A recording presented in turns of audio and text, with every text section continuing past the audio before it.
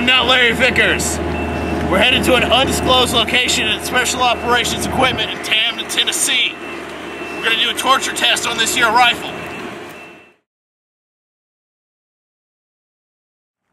Alright gang, today we're going to be working on some drills with this rifle that just came out of the torture test. We're at about 25 yards, maybe 50 yards out. And eventually we're going to be shooting at some targets over the... Jesus! Anyway,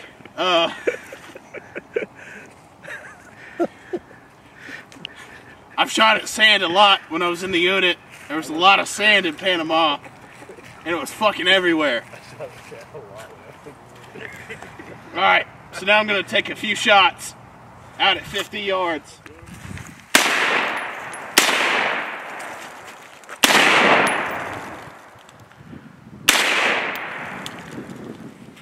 Now your average shooter would have no problem hitting this, but when I gave up my eyes for the country, it made it harder to shoot. Typically I'd be hitting them if the sun's not right, and it's just hard to fucking see. Now when I was gangbanging in Panama, I shot a lot of motherfuckers.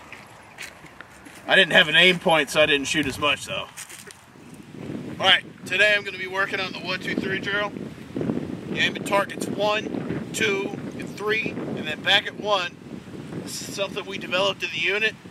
It's great if you do the modified kneeling.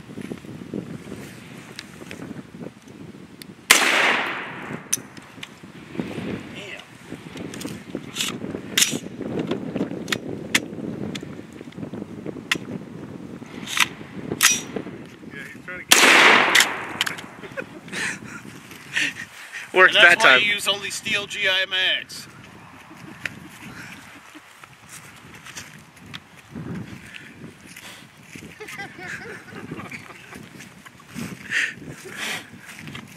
Fucking Tennessee clay. I'm not used to this on the golf courses